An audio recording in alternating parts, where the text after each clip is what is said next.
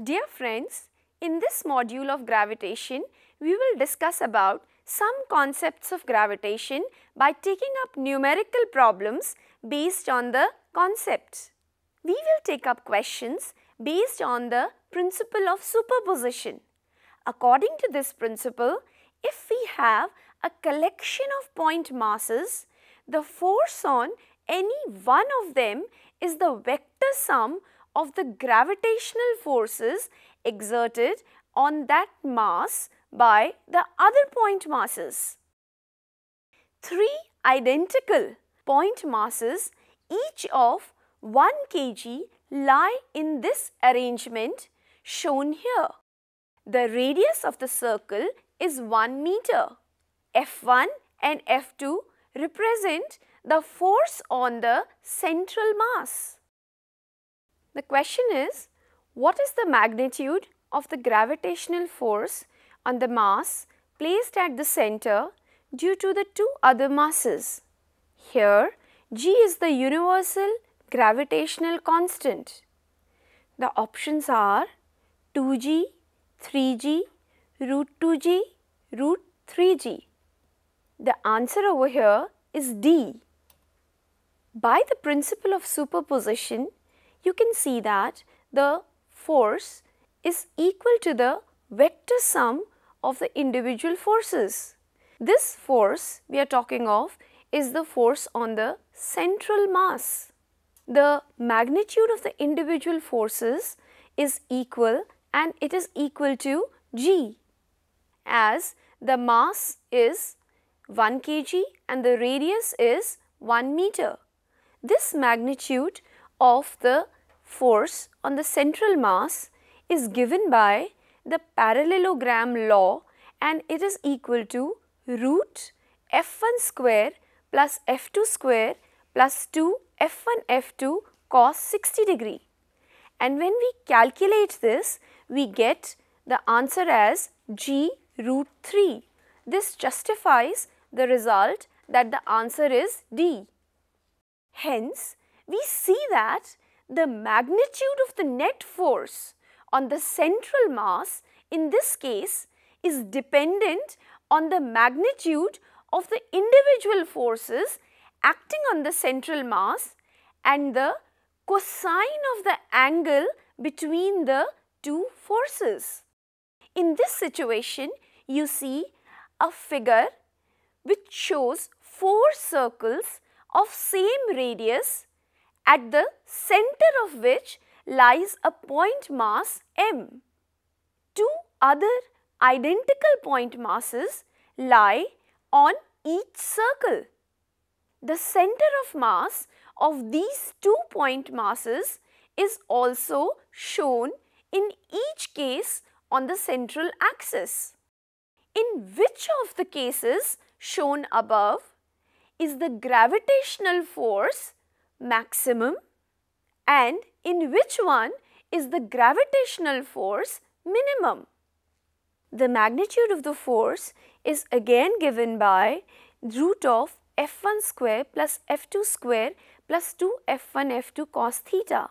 But now, since the masses are identical and are at distances equal to the radius of the circle from the central mass, in all the cases we can say that the magnitude of f1 is equal to the magnitude of f2. Hence, we see that the force on the central mass only depends on the cosine of the angle between the forces f1 and f2. Lesser the angle, greater is the force on the central mass and vice versa.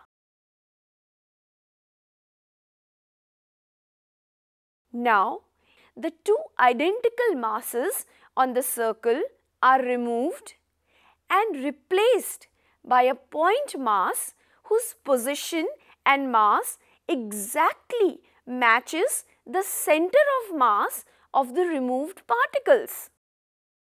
In this new situation, you have to tell the gravitational force is maximum in which case and the gravitational force on the central mass is minimum, in which case? So, we see that if two masses are replaced by their center of mass, the results are very different. This is because the force on central mass now depends only on the distance from the center of mass. The lesser the distance, more is the force on the central mass by the inverse square law.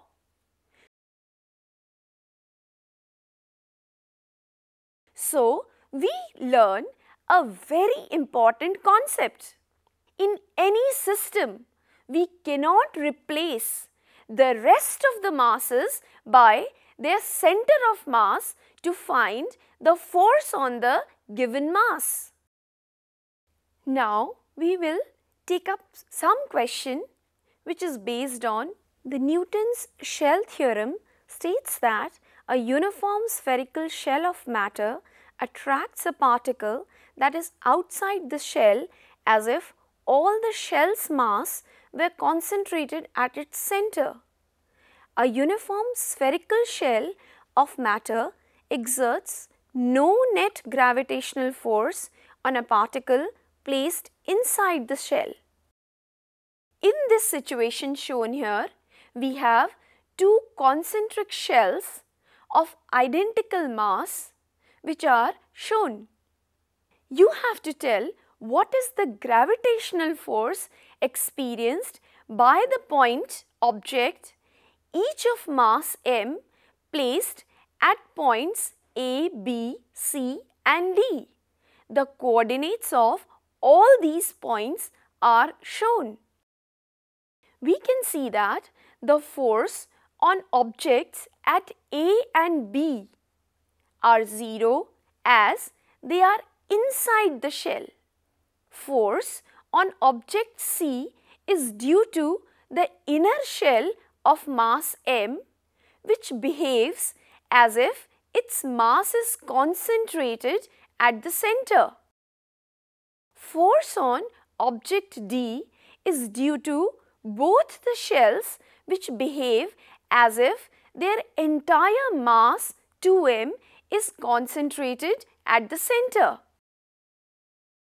This is not in contradiction with the previous concept which we learned in the principle of superposition. Here, we have not replaced the shell by its center of mass.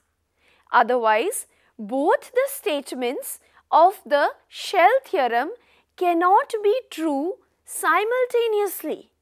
The result of the shell theorem was arrived at by taking the vector sum of the forces exerted by very small individual elements of the shell on the particle which is placed either outside or inside the shell.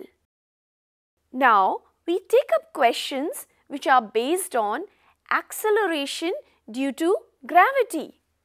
In this situation, we consider a 100-gram apple falling towards the earth from a height of 10 meter from the surface of the earth. You have to find the acceleration with which the earth moves towards the apple. The solution to this question can be understood by understanding the following aspects. The earth attracts the apple with a force equal in magnitude to the force with which the apple attracts the earth. This is in accordance with Newton's third law. The distance between the center of the earth and the apple is the sum of the radius of the earth and the height of 10 meter, which is approximately equal to the radius of the earth, which is equal to 6.37 into 10 to the power of 6 meter.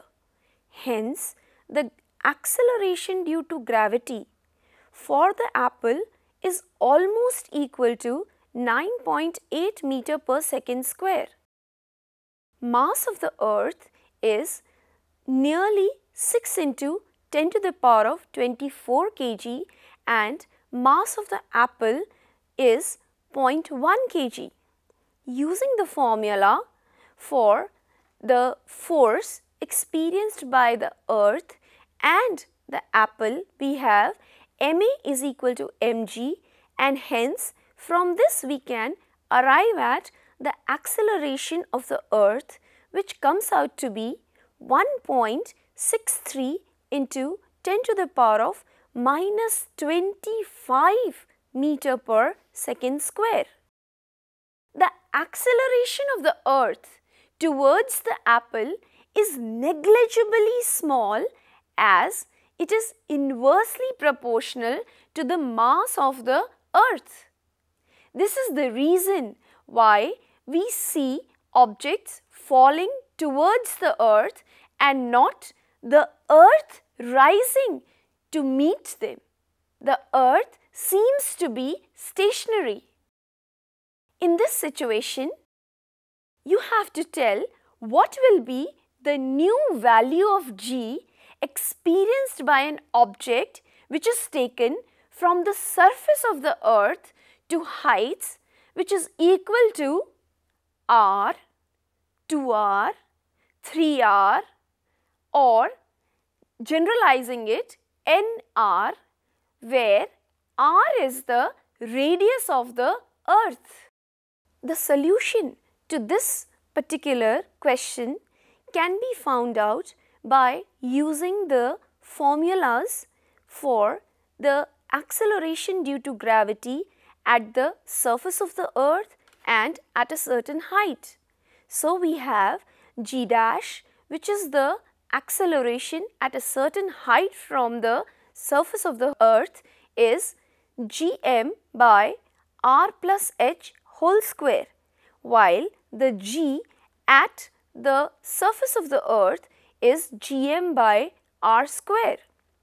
We see that using this formula and putting the values of h given in the various cases, like in the first case where h is equal to r, we arrive at g dash as equal to g by 4.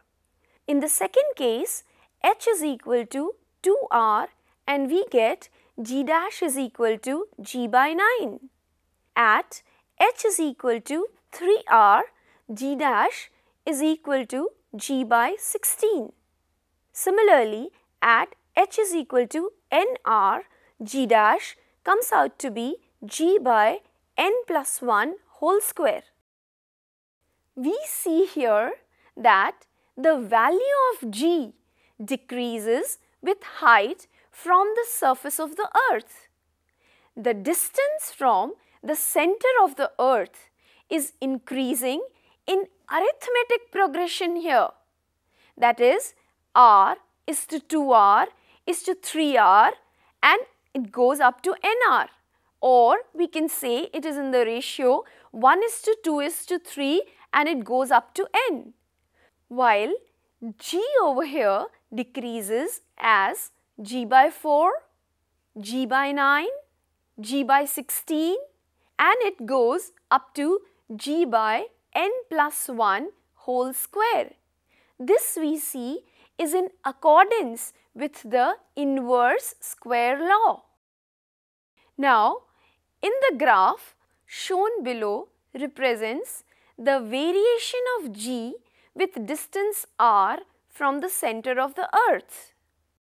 So, you can see that the answer is A, because the value of g increases linearly with distance from the center of the earth up to the surface of the earth. Now, we take up questions which are based on satellites. In this situation, we see the orbit of Mangalyaan.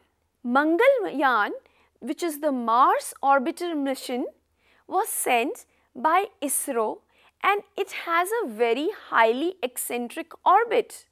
It is at a distance of 420 km when it is closest from the surface of the planet Mars, and it is at a distance of 72,000 km from the surface when it is farthest from Mars. The radius of Mars is 3,390 kilometers.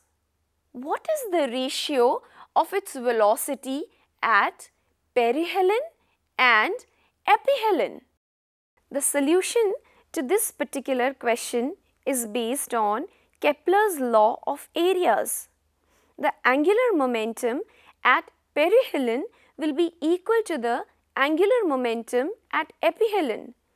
At perihelion, the distance can be calculated as 3,390 km, which is the radius of Mars, plus 420 km, which is the distance of Mangalyaan, and it comes out to be equal to 4,410 kilometers. Similarly, epihelion is calculated by adding the radius of Mars with the farthest distance of Mangalyaan from the surface of Mars, and it is equal to 75,390 km. Using the equation m v1 r1 is equal to m v2 r2, we have the relation v1 by v2 is equal to r2 by r1, and here we get that the velocity of Mangalyaan comes out to be 17 times more at perihelion as compared to at epihelion. In this situation, we see that the angular momentum of a moving object about a certain point remains conserved if the object does not experience any torque. Here, the gravitational force between the planet and the Sun acts along the line joining them. So, the torque experienced by the planet is zero. Hence, the angular momentum of the planet about the Sun remains constant throughout the planetary orbit, which makes the aerial velocity also constant, and this is the Kepler's law of areas. In this situation, we see that there is the International Space Station shown to you, and you have to find out the total mechanical energy which is possessed by a 60 kg astronaut who is inside the International Space Station. The International Space Station is orbiting the Earth at a height of 400 km from the surface of the Earth. You can take the radius of the Earth to be 6,400 km and the mass of the Earth to be 5.98 into 10 to the power of 24 kg. Also, you have to find the orbital velocity of the International Space Station. The solution to this question can be found out by considering that the total energy possessed by the astronaut in the International Space Station is given by the formula minus gmm by 2r. Putting the values of g, m and small m as well as the orbital radius of the International Space Station, we get the total energy possessed by the astronaut as equal to minus 2.35 into 10 to the power of 9 joule. The orbital velocity of International Space Station can be calculated as equal to root of gm by r, and this is equal to 7.66 km per second. The negative sign over here shows that the astronaut is bound to the earth. This is the energy which must be provided to the astronaut to escape from the earth's gravitational pull. Since the International Space Station is very close to the earth, its velocity is very high. It can go around the earth in only about 90 minutes. Now we have another situation in which you see the moon of Mars, which is Phobos, and it is rotating around Mars. The moon of Mars, Phobos, orbits around Mars with an orbital radius of 9,380 km. Its orbital period is only 0.319 Earth days, which is equivalent to 2.77 into 10 to the power of 4 seconds. From this data given to you, you have to determine the mass of Mars. The solution to this question can be found out using the Kepler's law of periods and the data given for the time period and the orbital radius of Phobos. The time period was given as 2.77 into 10 to the power of 4 seconds and the orbital radius as equal to 9,380 kilometers. Putting it into the formula, T square is equal to 4 pi square r cube upon gm. We have the mass of Mars as equal to 4 pi square r cube upon gt square, which yields the answer as equal to 6.39 into 10 to the power of 23 kg. Hence, we see that from the time period and the orbital radius of a satellite orbiting a planet, we can find the mass of the planet. This method is widely used to find the mass of planets of the solar system and even outside the solar system. Here we see a geostationary satellite which is GSAT-11. This is a satellite which is made by ISRO, and ISRO wants to launch this satellite. You have to determine the orbital radius of this geostationary satellite. Also, you can find the orbital speed and the escape speed of the geostationary satellite. And we can also determine the centripetal acceleration experienced by this geostationary satellite, which will be launched by ISRO.